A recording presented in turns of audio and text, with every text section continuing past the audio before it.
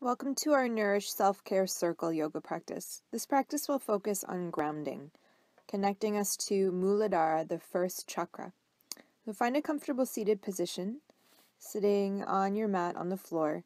If it's comfortable for your knees and your hips, you can sit with one foot in front of the other in Sukhasana or easy pose.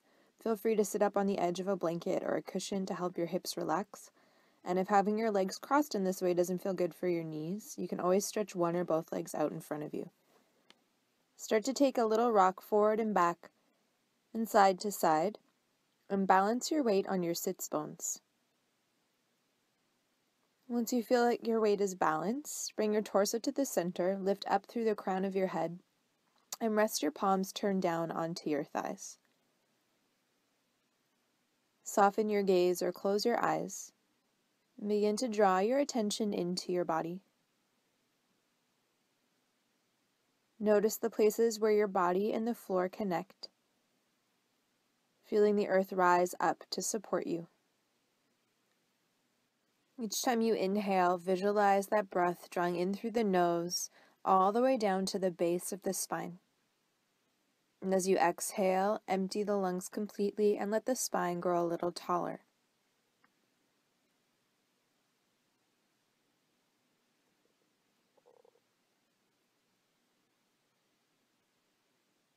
Take a few more deep breaths just like this, letting the hands be heavy on the legs. Feeling the sits bones sinking down into your cushion or into the floor as you rise up through the crown of your head.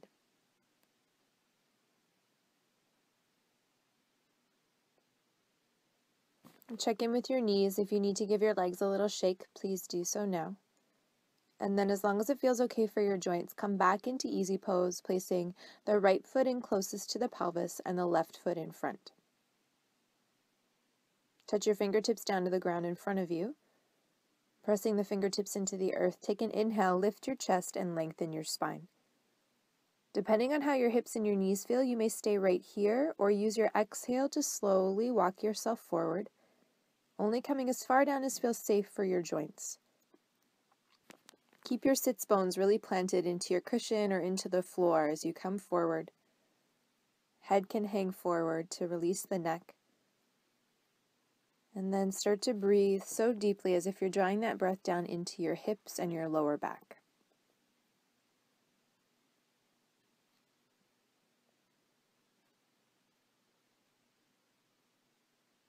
With your next inhale, slowly walk yourself up tall.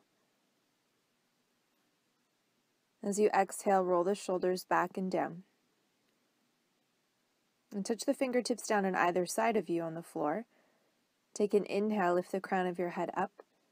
Staying grounded through your sits bones as you exhale, start to turn to the right. Let your right fingertips tiptoe back behind you. Left hand can stay planted on the ground in front of you, or you may cross your palm to the opposite leg.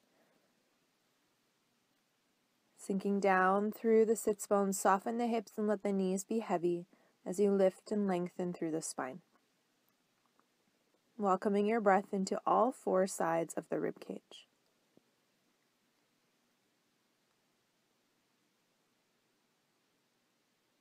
As you exhale, slowly turn back to the center. Stretch both legs forward and shake out your knees.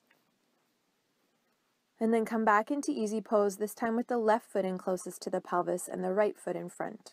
Remembering to modify this if you need to keep your knees safe.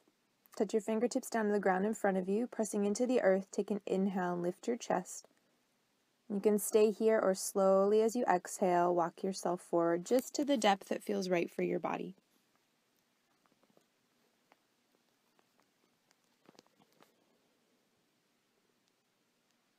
Drawing the breath down into the hips.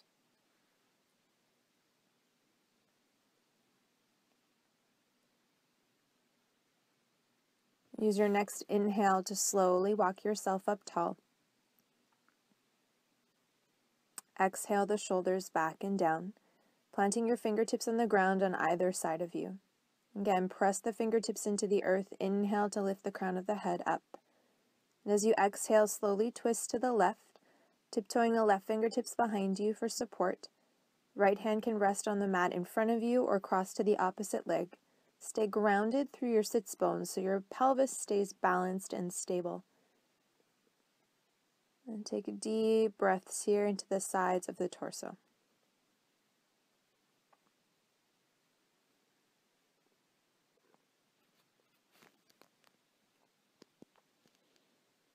As you exhale, slowly come back to the center. Stretch both legs out in front of you and shake out your knees. Keeping the legs stretched forward, hip-width apart, flex your feet so the toes point up towards the sky. Plant your hands on either side of the hips, palms turned down. And as the hands press down into the earth and the toes point to the ceiling, lift the crown of your head up and take a deep breath in. Lightly engage your abdominal muscles as you exhale, hinge from your hips and slowly start to fold forward. Keep reaching and lengthening out through the crown of your head until eventually your spine needs to round. And then if it feels good to allow that to happen, let the spine round forward and take your chin towards your chest. Allow your arms to relax and soften your gaze or close your eyes.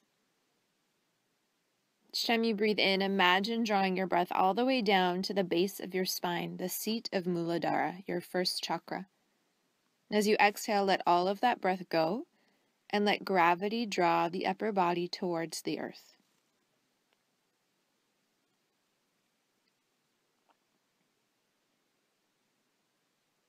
And each time you breathe out, soften a little bit more.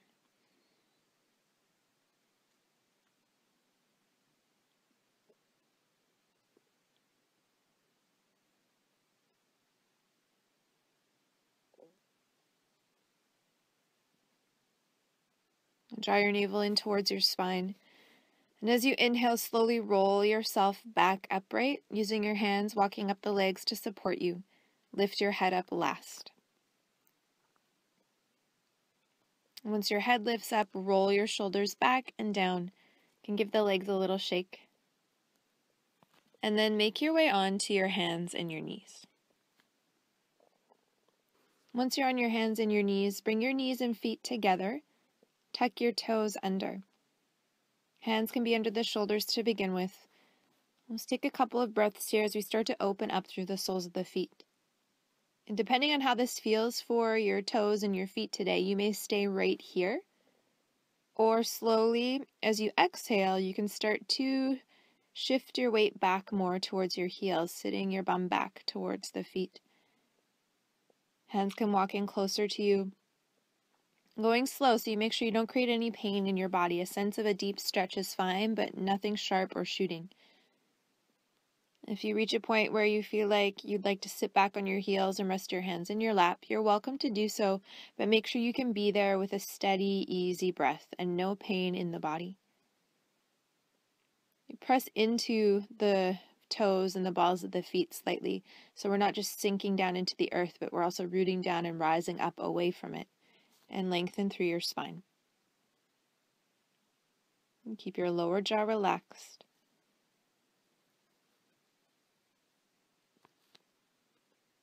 As you inhale, slowly shift your weight forward again, back out onto all fours. You can untuck your toes and give them a wiggle or lightly tap the tops of the feet on the floor and get the blood flowing. And from here, place your palms slightly ahead of your shoulders. You spread your fingers wide apart, hands shoulder width, knees underneath the hips, tucking the toes under again. Be conscious of your connection to the earth here, especially through your palms. Rather than just pancaking the palms down onto the floor, I want you to be really active in your hands, pressing down through your fingertips and the knuckles of your hands. Ideally, you feel a little bit of space lift beneath your palm. So if you have a look at me, I'll just show you with my hand in the air, this gripping action of the palms into the floor, so that we're actively rooting into the earth, pressing away from it and letting that energy rebound up through the body. With the hands pressing into the floor, the toes tucked under, take an exhale, relax your head down and engage your abdominal muscles. And then go slowly here as you inhale, start to lift your knees away from the floor, lengthen your spine and then your legs, coming into downward dog. And just notice how it feels to press your body up away from the earth. Stay grounded through your palms, sinking into the fingertips and knuckles of the hands. And as your hips lift up towards the sky, Shift a little more weight towards your heels and draw your chest towards your thighs. It makes absolutely no difference how close your heels get to the earth, as long as you feel a stretch in the back of the legs and the spine is long. Spread out through the fingers and the toes, and notice what your breath is like. Take a few more deep breaths here, building strength through the upper body as we stretch into the backs of the legs. And then slowly, as you inhale, walk your feet towards your hands and really take your time to notice each time your feet connect to the earth. Notice how it feels. You can bend your knees as much as you need to. Once you've found your way into a forward fold, take your feet hip-width apart and parallel, and spread out through your toes. Even if it doesn't look like anything's happening, have the energetic idea of spreading, broadening your foundation. And the arms can dangle, or you could cradle your elbows with your palms to help decompress your spine. Allow the crown of your head to hang heavy. Drawing the breath deep down into the bottom of the lungs.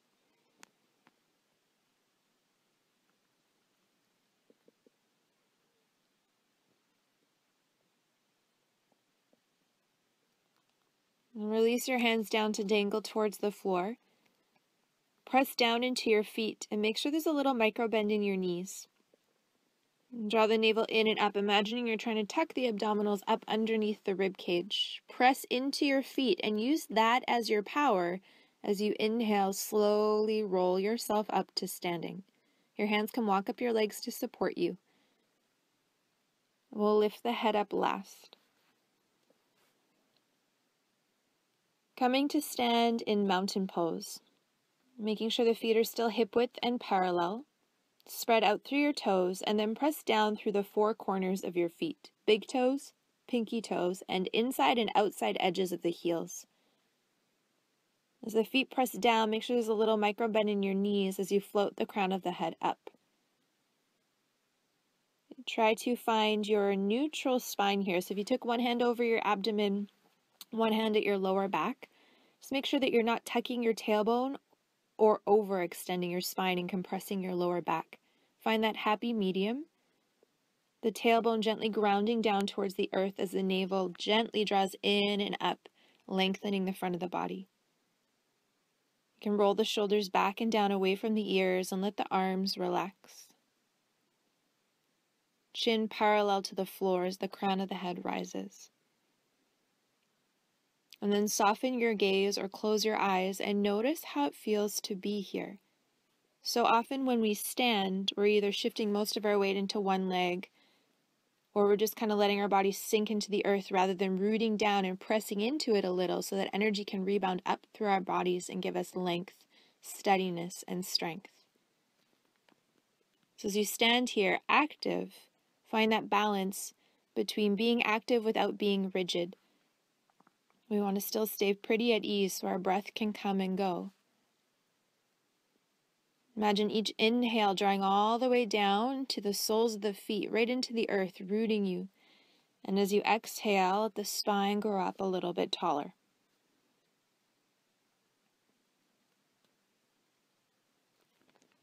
Now gather your palms together in front of your chest. Find one spot to focus on to help hold you steady. And with your next inhale, I want you to slowly lift your heels up away from the earth.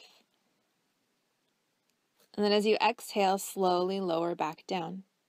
And if that feels wobbly, it's totally okay. Just notice this relationship, what it's like as you inhale again to lift the heels up with control away from the earth. And then exhale to slowly lower down with control without letting gravity just pull you. So you can keep doing that as you inhale, lifting up. Exhaling to slowly lower. And if you want to get a little more adventurous, try a couple times with your eyes closed. And if it's super wobbly, don't worry about it. Just explore your relationship to the earth.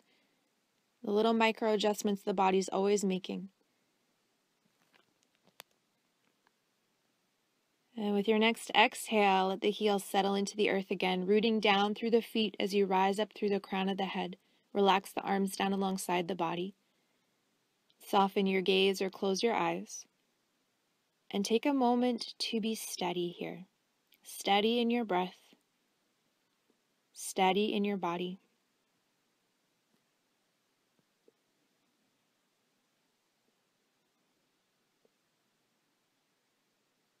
Each inhale drawing all the way down into the soles of the feet. Each exhale lengthening the spine up a little bit more.